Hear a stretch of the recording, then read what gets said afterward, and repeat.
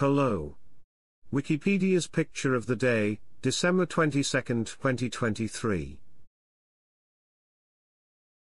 Today's video is about Laughing Cavalier.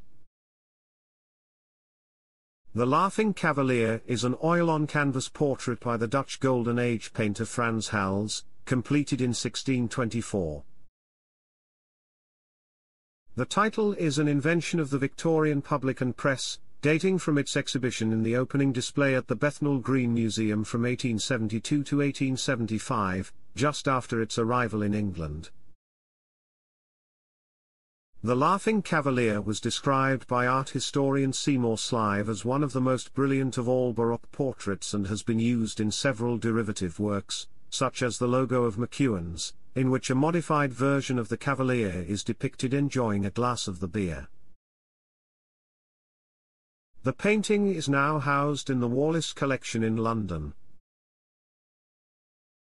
Thanks for watching. And don't forget to like, comment, and share.